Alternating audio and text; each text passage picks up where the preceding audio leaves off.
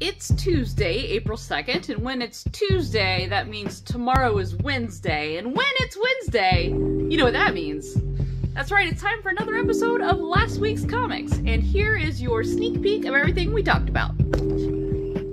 RJ's pick was Duke number 4, and Duke does what G.I. Joe does best, uses vehicles as weapons, and just flies trucks at planes, and flies planes at trucks. It's madness. It's awesome. My pick was Feral number 1 from the creators of Stray Dogs. It's a zombie apocalypse comic for indoor cats that are stuck outdoors. It's legitimately terrifying. Shaun's pick was Penguin number 8, a book that we have not talked too much about, but this is the much needed catch up because things are heating up in the Cobblepot family.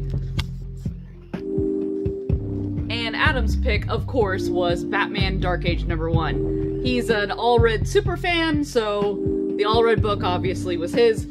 There's some really cool hints to Crisis on Infinite Earths in here, and some really cool alternate history stuff, plus some gorgeous Mike Allred art.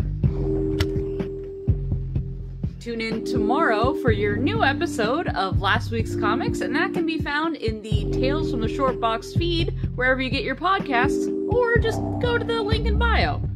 Go find it. Go listen.